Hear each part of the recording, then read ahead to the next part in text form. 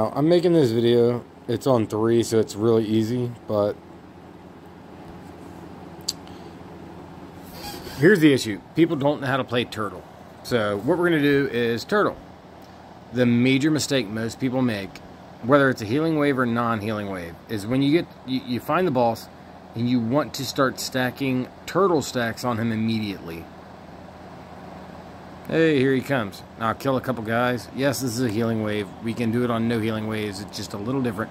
I'll actually play it as if it's a non-healing wave a little more, where I run through him.